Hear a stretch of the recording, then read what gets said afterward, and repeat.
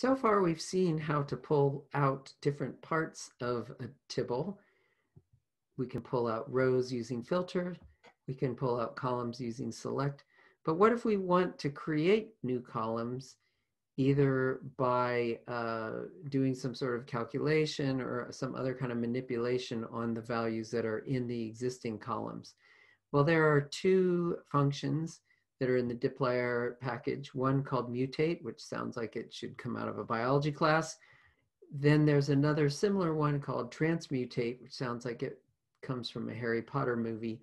If you've worked on some of the example problems, you'll realize that one of the very useful things that we wanted to do with columns in this school's data was to divide them by the total number of students. And so we kept having to recalculate over and over again the total number of students by adding up the male and the female column. It would actually be a lot easier if we would just create a new column called total students and put it back into the tibble. Then we wouldn't have to keep calculating it all the time. This is the kind of thing that we can do with the mutate function. So the form of the mutate function is just that you put in the name of the tibble that you want to operate on, and then you provide an argument that gives the name of the new column and how that new column should be determined or calculated. So if I want the new column to be called total students and I want its value to be the total of the male and female columns, then all I have to do is use the equal sign and give the two column names that I want to add up. So as with all other things in R, this is a vectorized operation, so we don't have to go through one row at a time. It will add every value in the male column with its corresponding value in the female column and create a corresponding value in the total students column, which it will place at the end of the existing data frame. So if we look at the values that are in school's tibble right now, we can see that the very last column is called map location.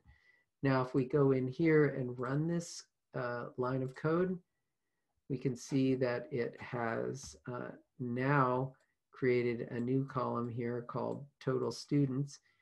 However, I didn't assign this to any variable. So although it showed me what would happen when I performed this operation, it did not do it in place on the table itself. So I would have to assign that either to a new table or assign it back onto itself. If I want to create a completely new tibble that only contains the column that I'm creating and specific other columns, then I want to use the transmutate function. When I do the mutate function, it keeps all of the existing columns and adds the new column on the end, whereas the transmutate only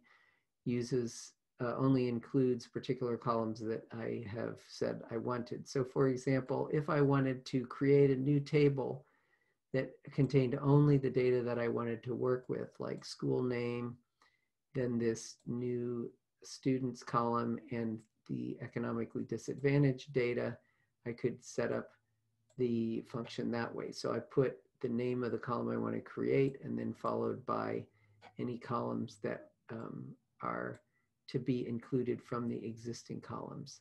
So let's go ahead and try that.